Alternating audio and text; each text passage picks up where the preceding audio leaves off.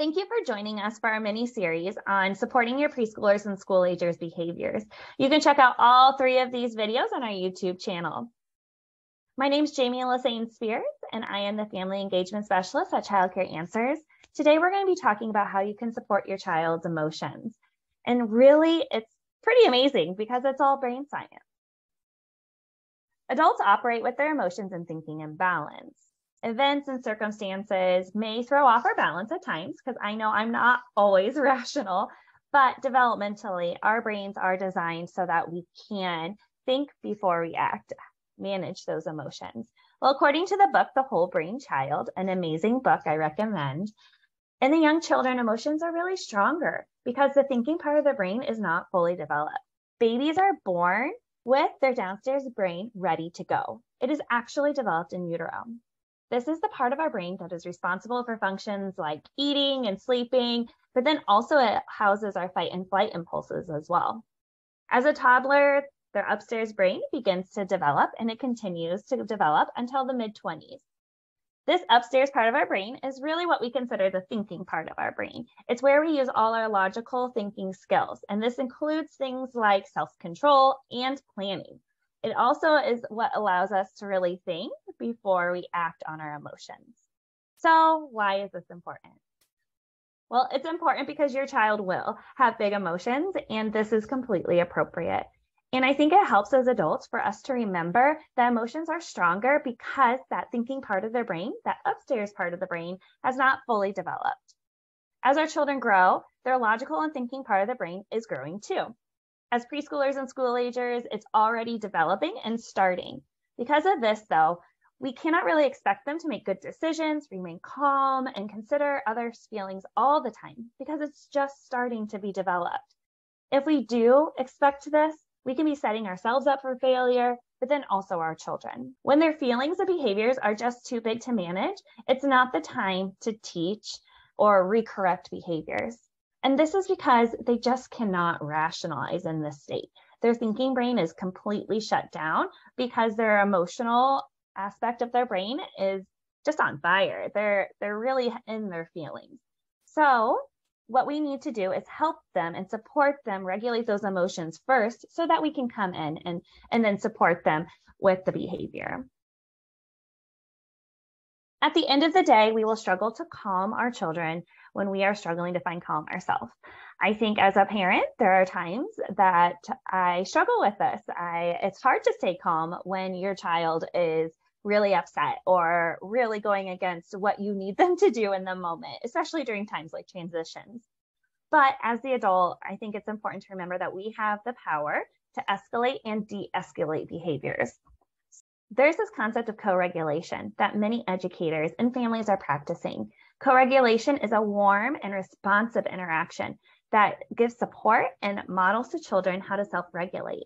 So it's a pretty great way to help your child see what they need to do with their bodies in order to find that calm.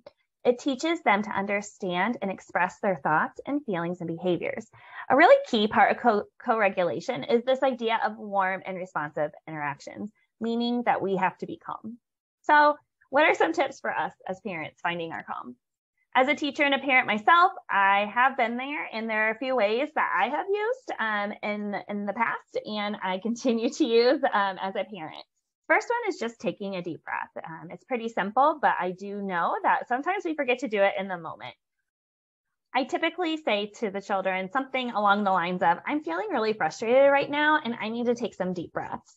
And then I modeled those deep breaths. And you can model them in a lot of different ways. We have this tool called the 5-finger breathing, where you just breathe in and out.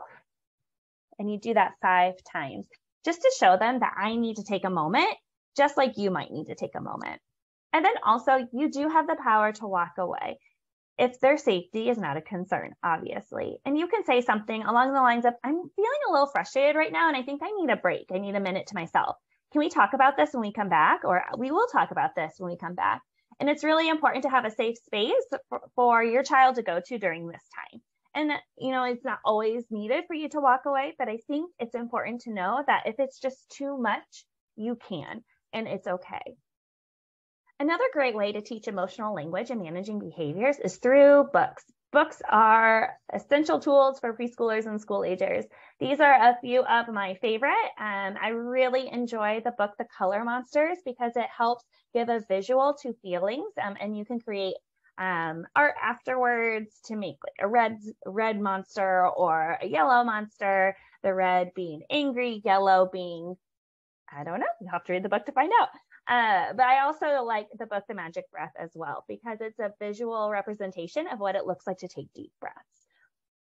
Lastly, I really encourage you to create a calm down space or a calming space in your home that really gives your child the physical space they need to relax or take breaks. So what this is a space for them to process their feelings, relax, and is a special area just for them. And it doesn't really need to be elaborate. It could just be a couple pillows, a stuffed animal, and books.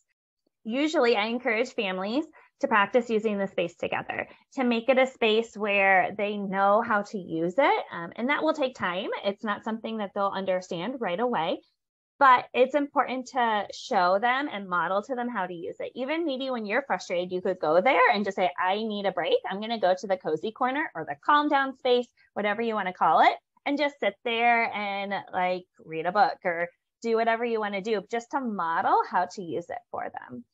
It is important that this area is not used for a punitive, like a timeout or a consequence. So the space is really for them to just be able to calm down that downstairs brain so that they can talk with you through the next steps and the consequences. You want to celebrate it as a spot for them to go to relax. Maybe in the morning after breakfast, they go there just to chill out before they need to transition to school. More tips to support your child's behaviors. Really encourage you to check out part 3 on Childcare Answers YouTube channel. Until then, we would love to hear your tips and tricks for supporting your child's emotions. Please share in the comments.